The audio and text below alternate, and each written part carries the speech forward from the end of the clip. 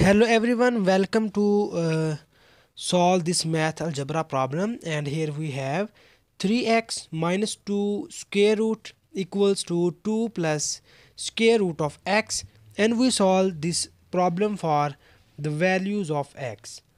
So the very first thing we are going to do is here first we just take the squaring on both of the sides of the given equation, and we write the above equation in this form. So we have 3x minus 2 and its whole square root equals to 2 plus square root of x and its whole square.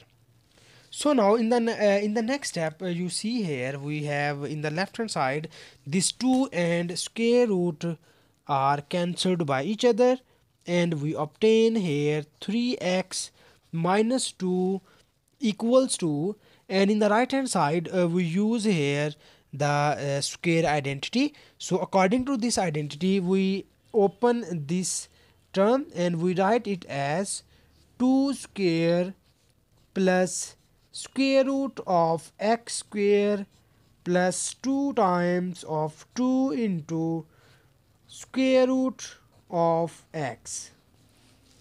And now here we need a little bit simplifications. So now we move towards to simplify this equation, and here first we open the 2 square, it is equals to plus 4, and here you see that this 2 and square root are cancelled by each other and we get plus x, and we multiply this 2 times of 2 and it is equals to plus 4 times of square root of x. And now in the next step we isolate the square root term in one side and all the other terms to the left hand side. So we move this plus 4 and plus x in the left hand side and we obtain 3x minus 2. Because this is plus 4, when we move in left hand side it is minus 4, and this is plus x, when we move in the left hand side it will becomes minus x, and this whole equals to 4 times of square root of x. So now we add or subtract the like terms, and we have 3x minus x becomes 2x, minus 2 minus 4 equals to minus 6, and this is whole equal to 4 times of square root of x. And here you see that we have to be the common term on both of the sides, so that we divide both of the sides by 2 in this way, and this 2 and 2 are cancelled and we get x minus this 2 times of 3, 2 times of 3 will become 6, and it is equal to 2 times of 2 is 4 into square root of x. And now in the next step we need to eliminate this term, this square root term, so that we take again the square on both of the sides.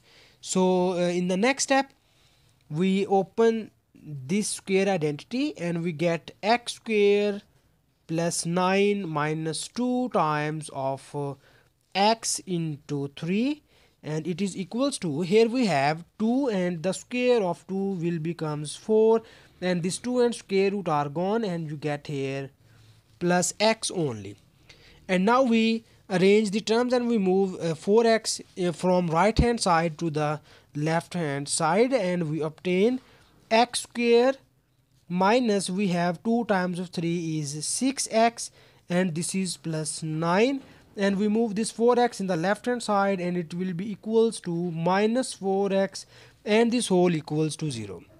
So in the next step we add or subtract the like terms, and we have x square and this minus 4x, sorry, minus 6x minus 4x equals to minus 10x, and plus 9 equals to 0. So in the next step we need to make the factors of this equation, and we find the values of x, so that here we break our middle term. So here our middle term will be minus 10, and we write this minus 10 as x square, because here we need two numbers whose product is plus 9, and when we add these two numbers we get minus 10. So these are minus 9x, and we have minus x plus 9 equals to 0. So now we take common x from the first two terms, and we get x times of x minus 9, and here we take common minus 1, and you get x minus 9, and this whole equals to 0. So in the next step, you see that x minus 9 be the common factor on both of the terms. So we get x minus 9 times of x minus 1 equals to 0. And in the next step we have two cases here.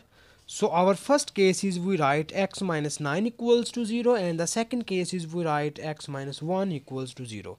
So you get the first value of x will be 9, and here you get the value of x will be 1. So we have two values of x, the one is 9 and the other is 1.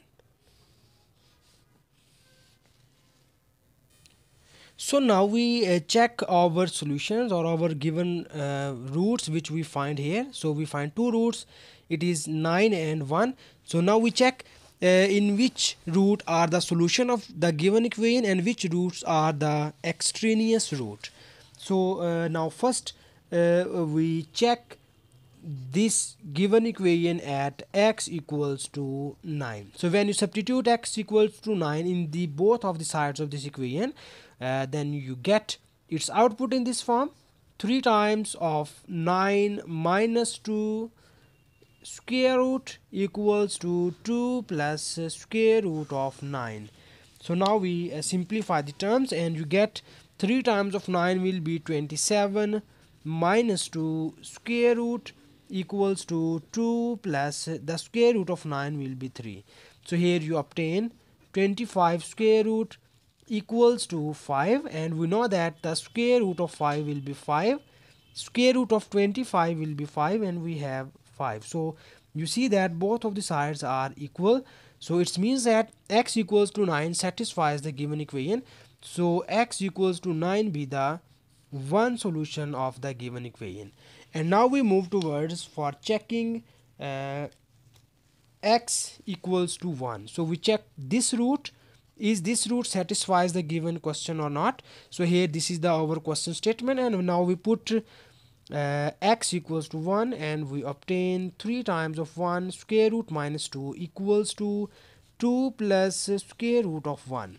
So you have 3 times of 1 will be 3, and 3 minus 2 becomes 1, and here you have the square root of 1 will be 1, and you see that it is 1 equals to 3. So we know that 1 is not equals to 3, so it is not possible, and it means that x equals to 1 is not the solution of the given equation, but this root is called the extraneous root.